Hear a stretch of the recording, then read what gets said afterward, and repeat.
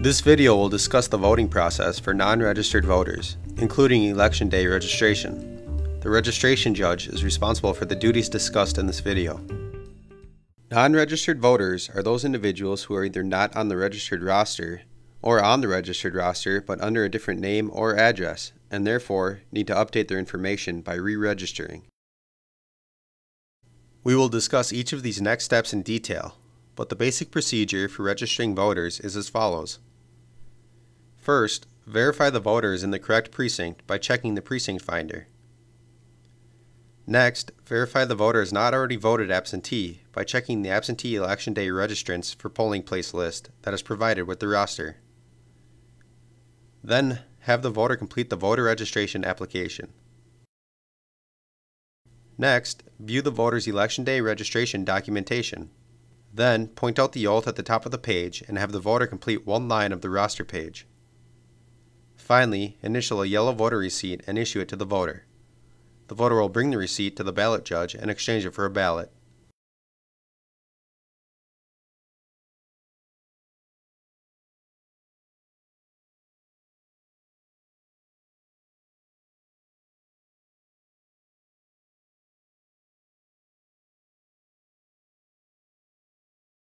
For voting purposes, municipalities are divided into one or more precincts. Each residential address is located within a specific precinct, and the voter must go to a specific polling location to vote. This ensures that voters vote for offices specific to their jurisdiction. A map and a precinct finder are provided with your supplies. The precinct finder lists all the streets and address ranges in the municipality and the corresponding polling locations. Precinct finders are available for the City of St. Paul and for Ramsey County. It is important to check the precinct finder for each new registrant to ensure that every voter is voting in the correct polling place. To use the precinct finder, locate the street address column and find the voter's street name. In the house range column, find the range in which the voter's house or apartment building number is included. Determine if the voter's house number falls in a range of odd numbers only, even numbers only, or both even and odd numbers. Because some streets serve as precinct boundaries, individuals who live on one side of the street may vote at a different polling place than individuals on the other side of the street. Therefore, it is important to determine whether an address range includes only even numbers, only odd numbers, or both even and odd numbers. In the precinct code name column, determine the ward and precinct in which the voter must vote. If a voter is at the wrong polling place, use the polling place address list in the front of the precinct finder to direct the voter to the correct location. If a voter's address cannot be found in the precinct finder, please call the election judge hotline and staff can verify where the voter should vote.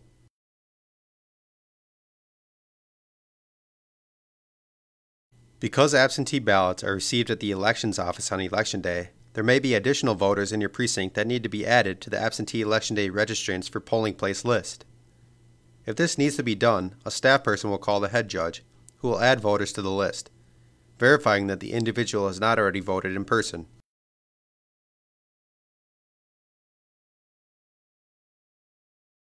To be eligible to vote in a given polling place, a person must reside in the precinct on election day, be 18 years of age on election day, be a citizen of the United States, and have resided in Minnesota for 20 days immediately preceding election day. Please remember, it is not necessary for the voter to have lived in the precinct for 20 days preceding election day, just the state of Minnesota. An individual is not eligible to register if he is under court-ordered guardianship in which the court has revoked his voting rights, has been found by the court to be legally incompetent, has been convicted of a felony unless he has fully completed the sentence, including probation, or has been discharged from the sentence. By completing and signing the voter registration application, a voter is attesting to the fact that he meets the eligibility requirements which are listed on the application.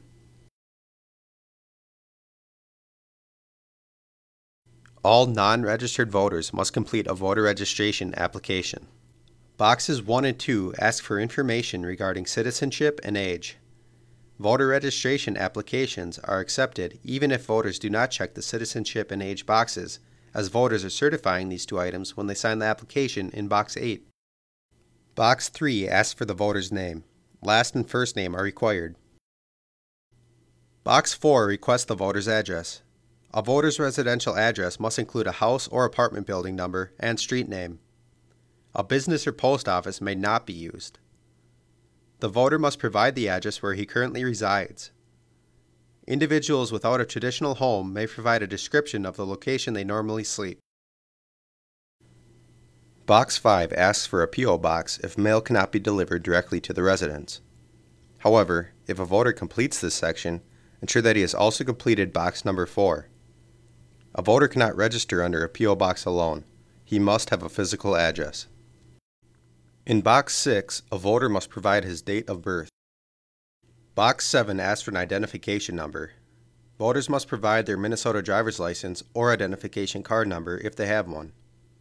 If they do not have one, they must provide the last 4 digits of their Social Security number.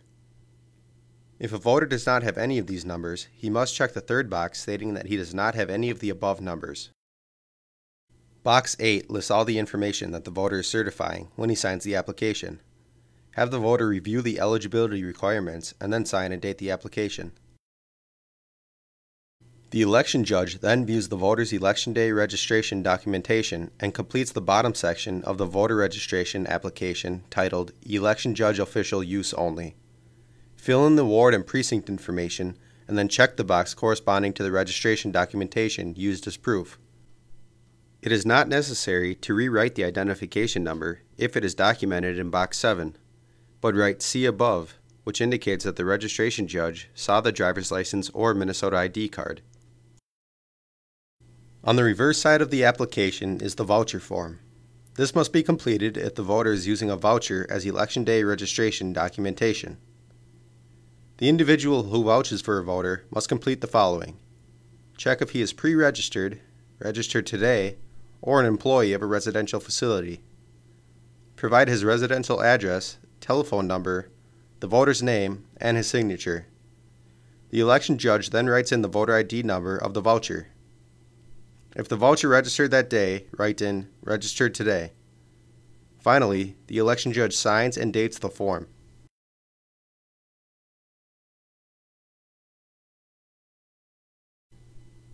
Who can vouch for voters?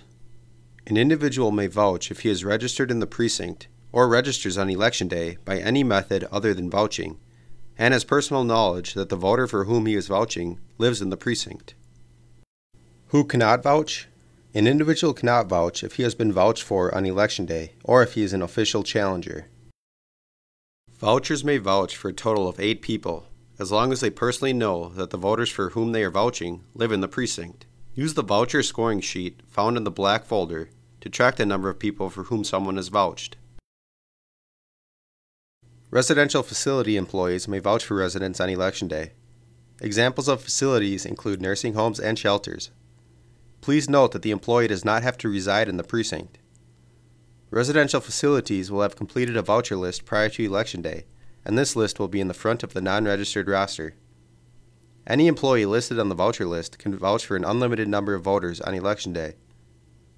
The employee and election judge will complete the voucher form on the back of each voter registration application. If a voucher list has not been previously completed, an employee must show identification from the facility and then complete the residential voucher form, which is located in the black forms folder. The employee and election judge will also have to complete the voucher form on the back of each voter registration application. To register on Election Day, voters must be able to prove both their identity and their residency in the precinct. There are single documents that establish both identity and residency, or a combination of documents that can be used to establish identity and residency. 2 posters titled Required Documents for Proof of Residence for Persons Registering Today to Vote have been provided in your green box. One should be posted at the registration table and one on the wall in a viewable manner. If a document is not listed on the poster, it is not acceptable as Election Day registration documentation. After completing the voter registration application, the election judge will view the voter's documentation. A voter needs to present only one of the following methods to establish both identity and residence: a valid Minnesota driver's license, learner's permit, or Minnesota identification card, or a receipt for any of these documents that includes the voter's current name and address.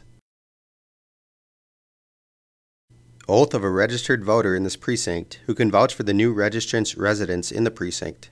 Employees of nursing homes, shelters, and certain other residential facilities may also vouch for the persons who reside there. Prior registration in this precinct with another name or address. Verify that the voter is listed in the registered roster. A notice of late registration letter from Ramsey County Elections. A tribal identification card containing the voter's name, address, signature, and photo. If a voter does not have one of the documents just described, he must present one document from Group A and one document from Group B. The documents from Group A establish identity, and the documents from Group B establish residence. The following documents establish identity and must contain the voter's name and photo. Minnesota driver's license or Minnesota identification card that is either expired or has a previous address. U.S. passport.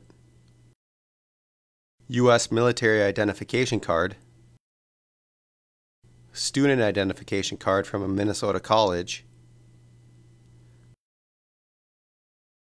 Tribal identification card containing name, photo, and signature.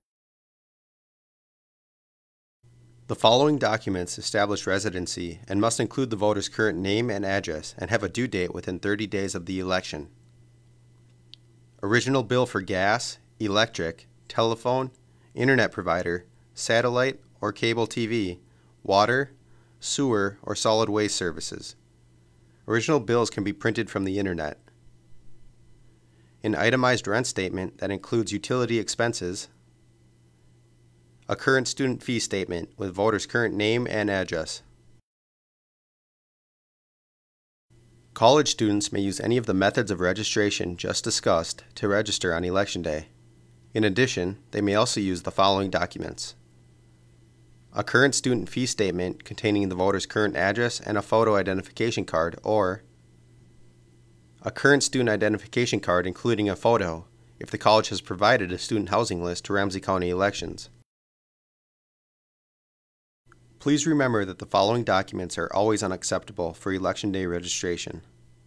Out-of-state driver's license or identification card, out-of-state student identification card, non-itemized rent statement, mortgage statement, marriage license, bank statement, tax forms, ordinary mail.